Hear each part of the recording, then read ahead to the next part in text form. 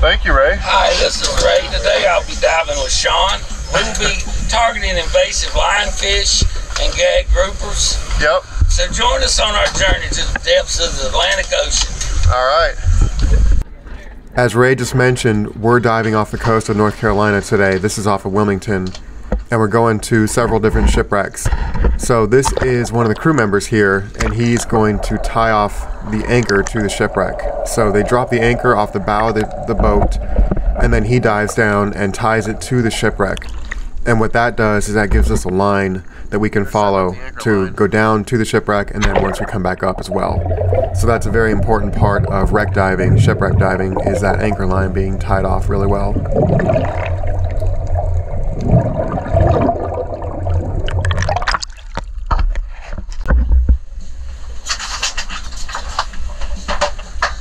You ready?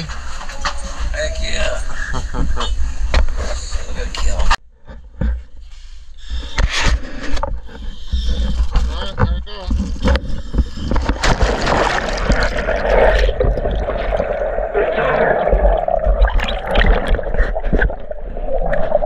Good.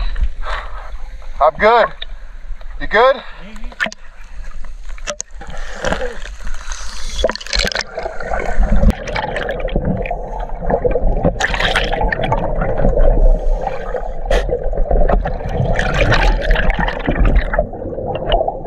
This first wreck we're visiting is called the City of Houston, and this was a shipwreck in 1878, I think it was, where the ship was caught in a huge storm on its way from New York City to Galveston, Texas, and it had passengers and cargo on board. And during the middle of the night, the waves pretty much doused the coal-burning fires, and the ship was pretty much being tossed around until daybreak, and then another ship spotted them, and everybody was saved by the other ship. So they didn't have to get in the water, they didn't have to put out the lifeboats. So this thing has been sitting here for 150 years, and it's mostly sanded in. It was rediscovered in the 80s, and there's still a ton of artifacts here if you can get down into the sand and find them. So what we have left is just a small remnant of a huge ship that's still visible.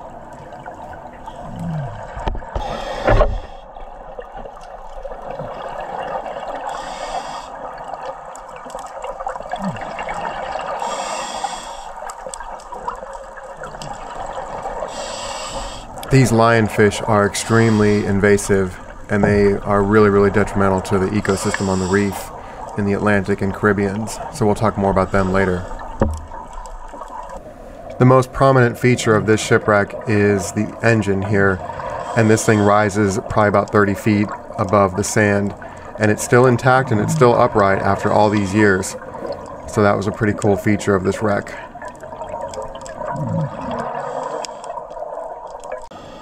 Here's a shot of the anchor that Jay set for us on this wreck. So you can see all he did was set it on the wreck, and that gives us a lifeline up and down to the wreck and the boat above. And here, Crystal and Mike are checking out that engine that's sticking up right there. And there's a few fish hiding inside of there.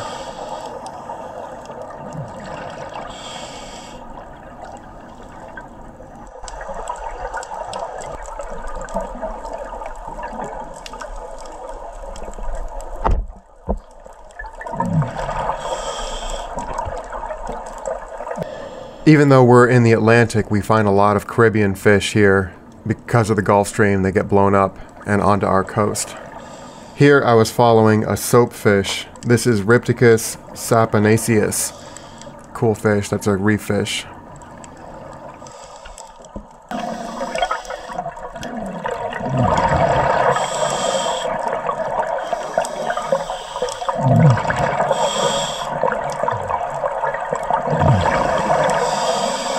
Ray didn't shoot anything with the spear gun on the first dive, so on the second dive we're going to switch over to the pole spear. On the way up the anchor line to finish my dive, I ran into a bunch of amberjacks. This is Seriola dumerili, and these guys are open water fish. You see a lot in the Atlantic.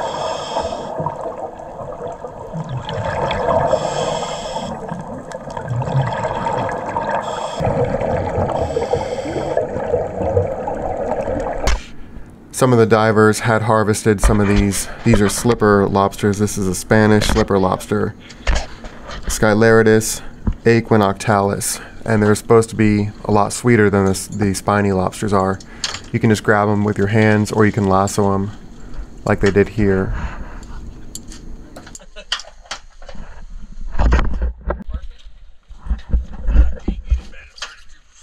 I saw one flounder that was this big.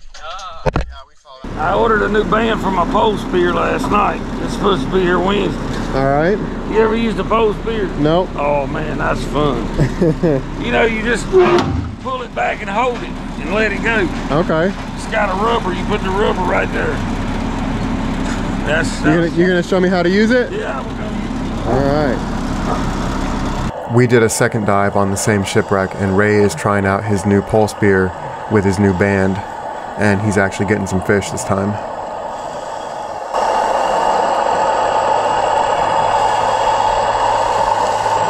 Here I just happened to see a stingray swimming off in the distance. This is probably an Atlantic stingray. This is Daciatus sabina, but I wasn't sure which one. We'll see more of these guys coming up. We also saw a lot of flounder around this wreck, but they are out of season right now. This is probably a southern flounder, Paralictes lethostigma.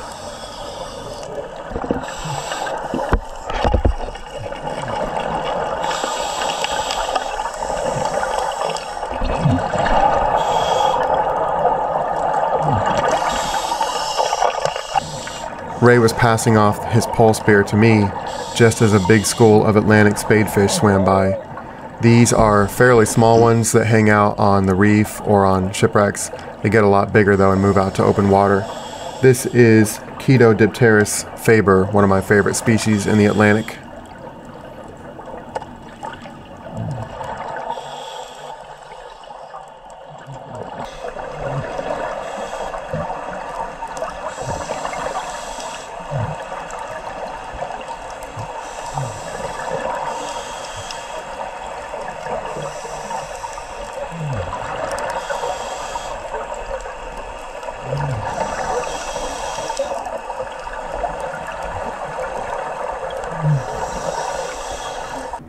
This little guy hiding is a spotted moray eel. This is Gymnothorax moringa.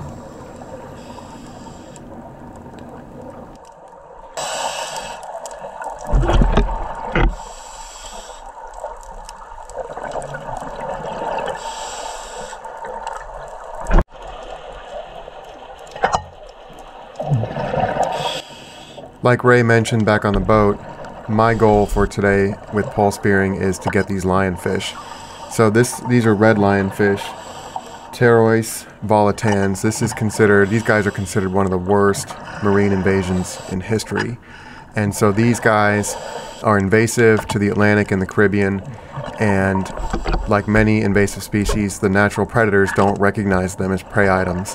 And so they're multiplying, and they're voracious predators. And so what they do is they just snap up all the little tiny fish on a reef, and they multiply like crazy. So some places, especially in the Bahamas and areas around the Caribbean, these things will just completely blanket the sea floor.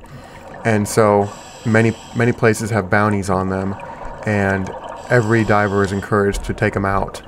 So here I am taking a few of them out on this particular shipwreck.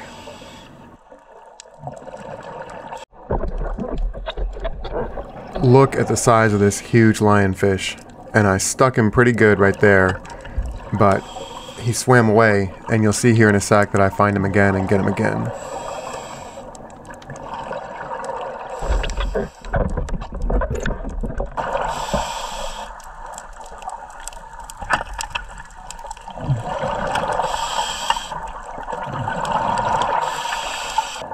After taking out as many lionfish as I could find, I start making my way back over to the anchor line and preparing to end my dive.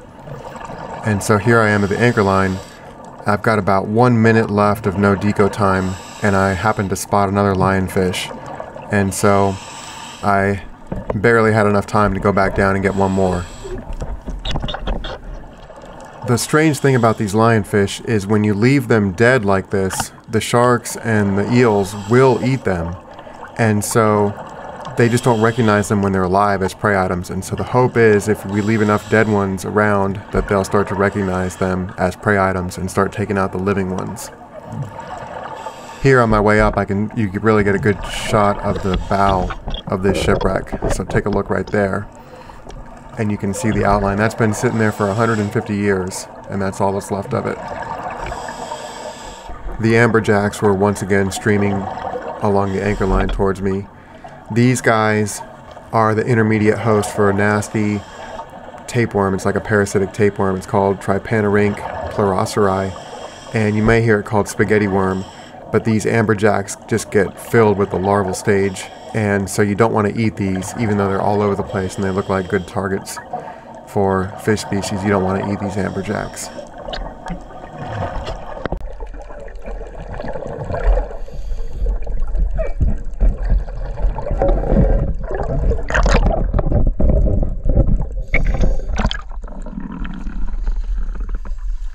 Oh, you want me to take it? Oh, I thought you were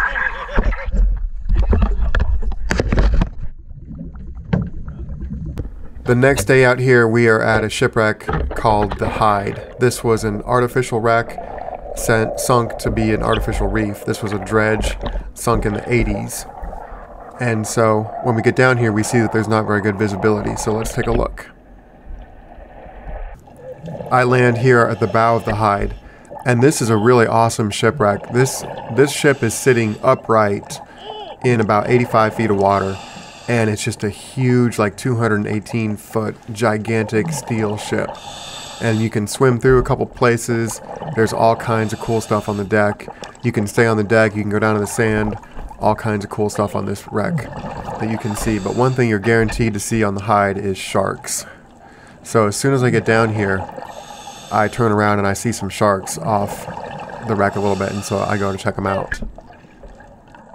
I quickly spot my first shark. This is a sandbar shark. This is Carcharinus plumbeus, and they have that really, really tall, large dorsal fin. And in the background you can see another shark species. This is a sand tiger shark. This is Carcharius taurus, and these guys have a much smaller dorsal fin, and they have a second dorsal fin also. And I've got a bunch more of these coming up. If you've never done scuba diving before, it really offers a ton of different things you can do with it. So for example, we're here on a big shipwreck. And so what are some of the things you can do as a scuba diver on a shipwreck? Well, you can just kind of cruise around the shipwreck like we're doing here and checking it out. You can shine your flashlight in all the different nooks and crannies and look at the tiny little diversity of life that you see in there. Huge diversity of life. You can penetrate the wreck. You can check out some of the gear that's on the wreck and try to identify what it might have been. You can look for artifacts in the sand or in the wreck. You can look for shark's teeth in the sand outside the wreck. So there's a lot of cool stuff you can do. Here you see that Ray is looking for spearfishing opportunities. That's why he's out here. Crystal's out here because she wants to see large wildlife, so she wants to see sharks. We've got another diver with us who is really interested in some of the technical stuff, like he's got a rebreather and some of the very technical gear that's available for scuba diving. So lots of opportunities for things you can do just in the shipwreck style of scuba diving. And of course, the one thing you can do with shipwreck scuba diving is treasure hunting. So that's another thing you can do. For me personally, I just like to go out and be out there and see some cool fish and of course make some videos.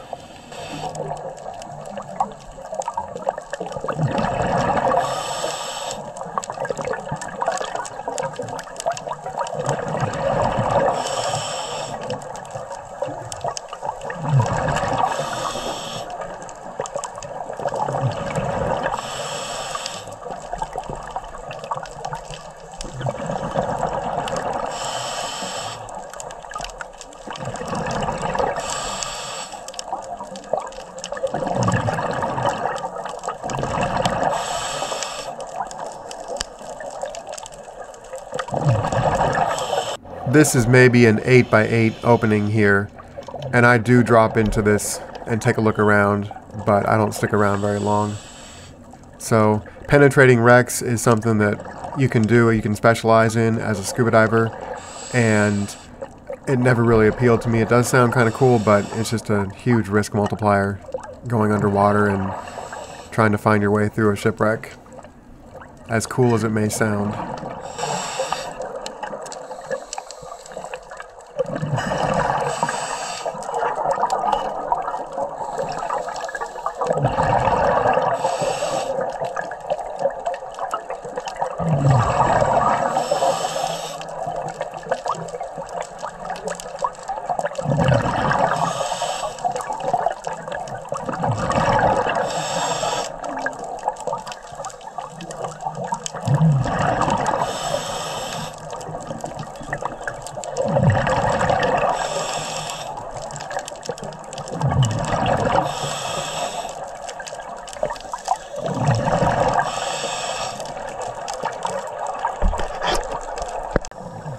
Ray's back on the spear gun today on the hide, and he took a couple shots at some groupers down there that he saw, but they were kind of on the side of the ship, and when they're out in the open like that, it's really hard to get them.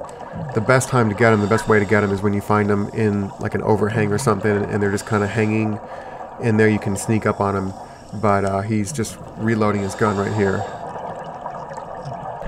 This spot looks much more promising for a grouper under this overhang, and Ray takes a shot and he does get one, but somehow it manages to come off the spear. So we were celebrating a little bit prematurely there.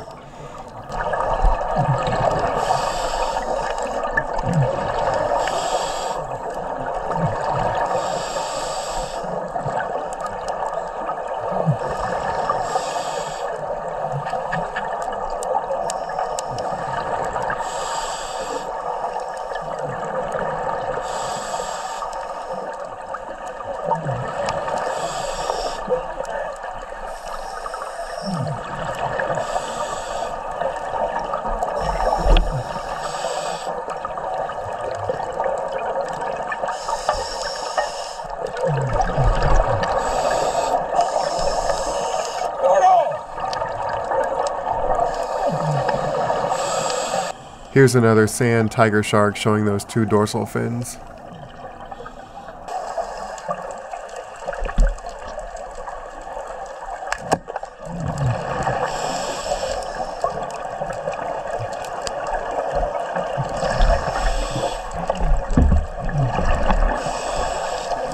Another sandbar shark showing that single large dorsal fin. These guys are often much faster and more active looking.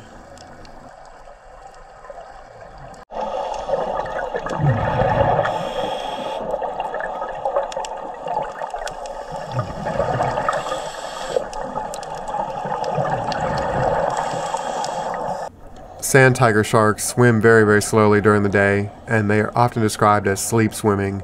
So they're half asleep when they're out doing this during the day, and a lot of times if I'm over here looking at something or not paying attention, I'll turn around and there'll be one like a foot away. They just kind of mosey along and don't really care about what's going on.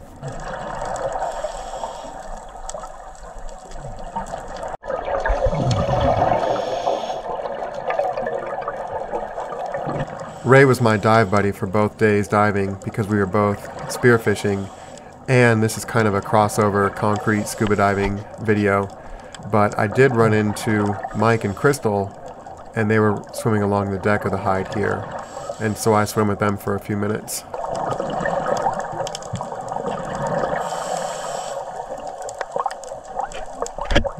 These guys zip by really, really quickly, and I think these are king mackerel, Scumberomoris cavala.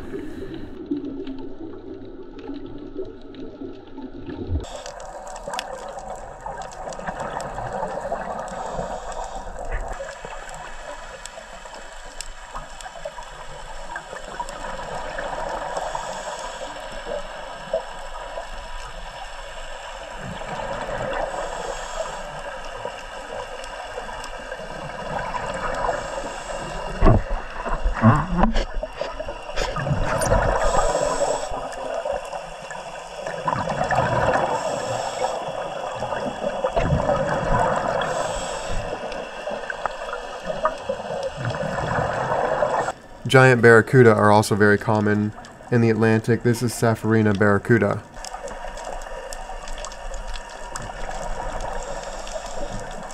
As I'm starting my ascent to end my dive, you can see the silhouette of the bow here. The visibility was pretty bad today because there was a lot of marine plant life in the water, so visibility wasn't very good today. Barracuda are often hanging around the anchor line when we come up. And take a look at this guy's dorsal fin. It's completely flat, and then once he comes a little bit closer, it stands up, and then once he realizes that I'm not a threat, it sets back down. And then he keeps going.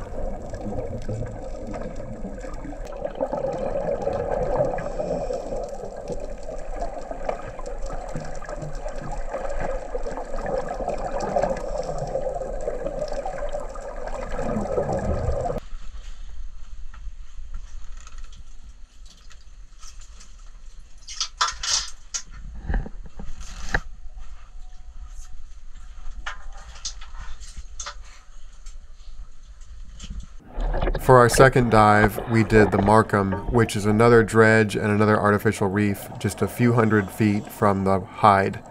And so right away I saw a stingray, and these guys are just kind of in the sand and remaining motionless.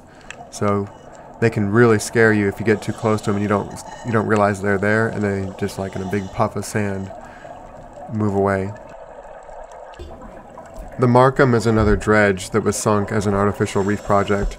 This was a really, really big one. This one was about 340 feet long, and the Markham spent most of its time in the Great Lakes working up there, and then it was brought down in the early 90s, I think it was, down to North Carolina, and it was dropped right next to the hide as another artificial reef project. But it's such a large ship that it had to be sunk on its side, so that it would actually fit underwater and it wouldn't disrupt boat traffic. And here's another stingray that I found.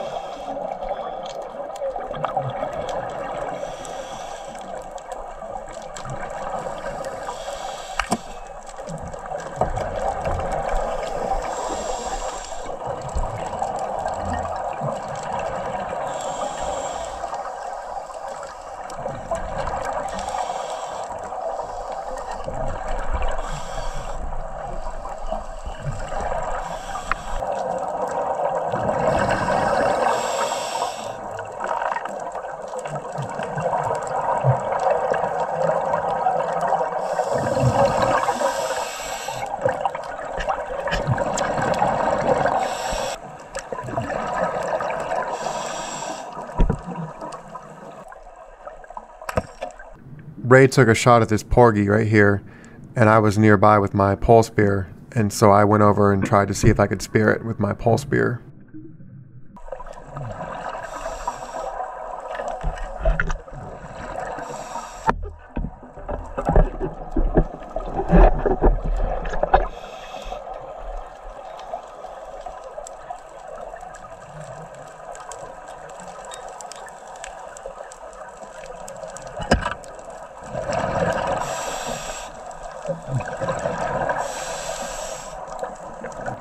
I took this one home and cooked it up. It was real good. We're getting ready to end our dive, and the Hyde and the Markham are probably the two most popular shipwrecks off of North Carolina. And so I didn't see a single lionfish on either one, and that's just a testament that the divers are doing a very good job of keeping the lionfish populations off of those two wrecks.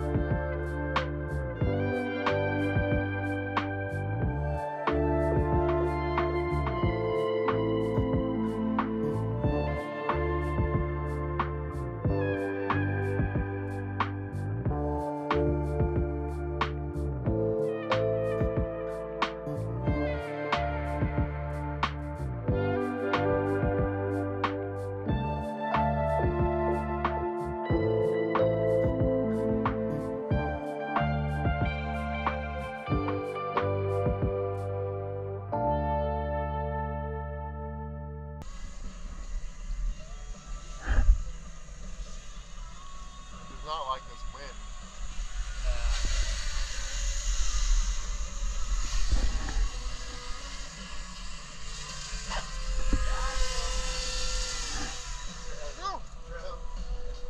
That is scary. All right, got it.